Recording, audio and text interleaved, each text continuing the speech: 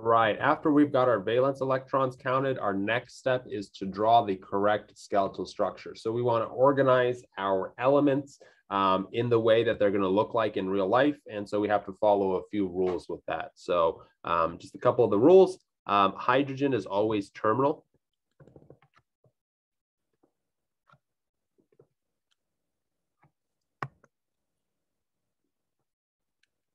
And terminal just means that it's on the end. So it's never going to be in the center of a molecule. It's always going to be on the ends. Another rule is that OH, an oxygen bonded to a hydrogen, is a very common motif. So if you see, an OH in a molecular structure, that gives you, a clue that it's there. Overall, simple molecules, which is what we're going to focus on, are often symmetric.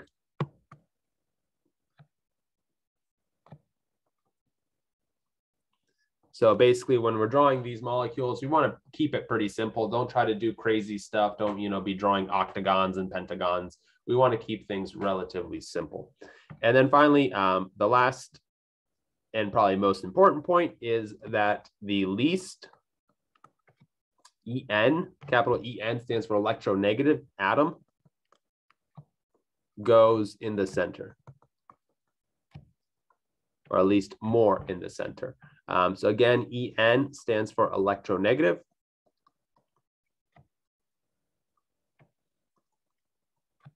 And electronegativity is a measure of how hard an element, or really a nucleus, pulls on electrons in a bond.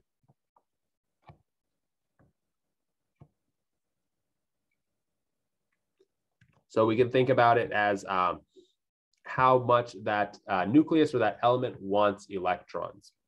And so you can look up different tables of electronegativity. I like to use this one. This is just ptable.com. So if you just go to a web browser, type in ptable.com, you've got a periodic table here, and this one's got all kinds of cool facts. Over here, you see on this top here, electronegativity. So when you hit that button, it'll tell you the electronegativity of each atom, where the higher the number, the more electronegative. So you can see fluorine, for example, is 3.98, oxygen 3.44, nitrogen 3.4, chlorine 3.16, so on and so forth. So let's go ahead and think about the general trend here, write another trend.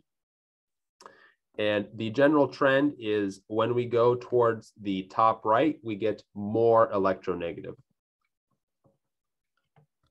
If we think about our elements, we don't really consider the noble gases as part of this because they generally don't form bonds, right? So they're just not considered in terms of electronegativity. And you see that with this chart as well. You can see most of our noble gases don't have the electronegativities listed. There are, of course, exceptions because it's chemistry.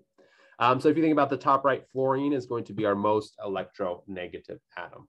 And so it follows the same trend that we've learned with a lot of other stuff, right? Draw our staircase.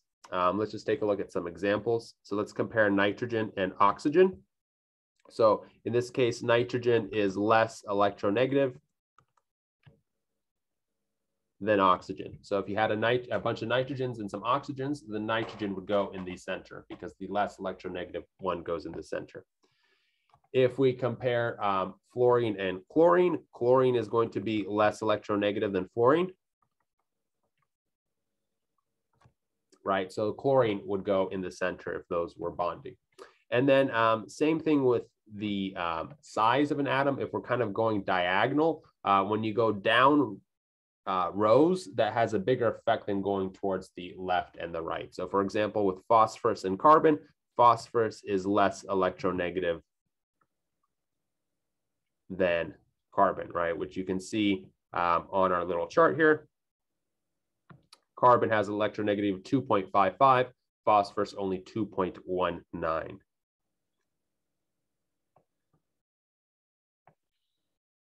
Cool, so let's see how we're gonna put that in use. So for example, if we have CO2, NH4 plus, CH3OH, and then NO3 minus, right? So let's think about this first one. If we think about carbon and oxygen, carbon is going to be the less electronegative element. And so carbon is what's going to end up in the center. And we want to keep it pretty simple, keep it symmetrical. So we'll put carbon in the center and one oxygen to either side. If we think about NH4, remember our rule that hydrogen is always terminal. So we'll put the nitrogen in the center and then keep it nice and symmetrical and just draw one hydrogen in each, 4 sides of the nitrogen. If we think about this CH3OH, right, remember we said that this OH is a common motif. And so what we can say there is that this side of the molecule has an OH, right? And you can tell that the formula is trying to give you a hint about that, how it separates that H from the other H's to tell you that that O and H go together. And then if we think about carbon, that's a less electronegative than the oxygen. And then we can put the H's all around to keep it nice and symmetrical. And then finally, NO3 minus, nitrogen is less electronegative than oxygen. So we want to put nitrogen in the center and then put the oxygens around it. The symmetrical thing isn't very exact. Again, this is all practice, practice, practice.